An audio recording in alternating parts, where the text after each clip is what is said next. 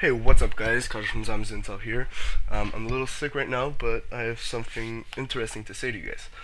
Um, a new picture has been released today, April 24th, and it says Tacitus.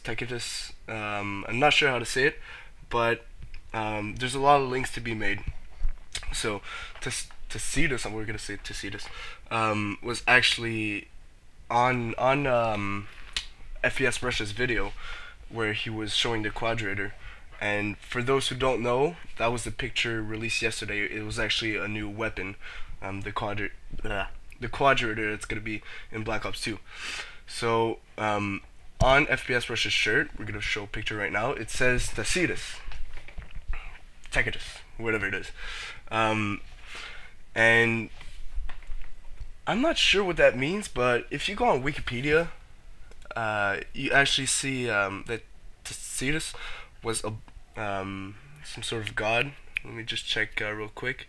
He was a senator, sorry, not a god.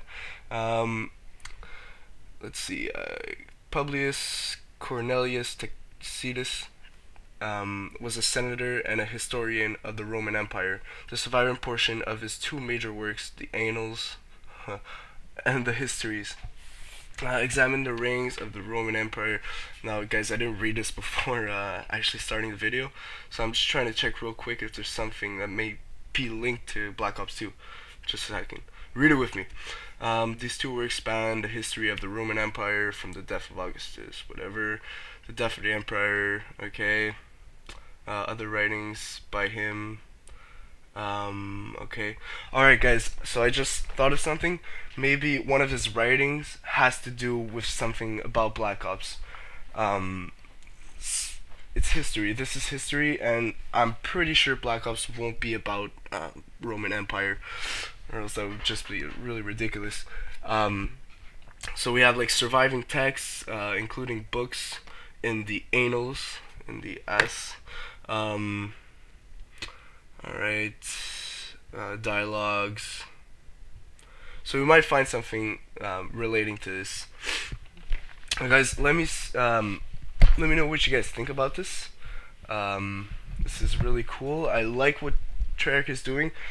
They already have more Easter eggs than we ever saw in Modern Warfare 3, and they haven't even started the game. I don't know if you guys heard about the Morse codes.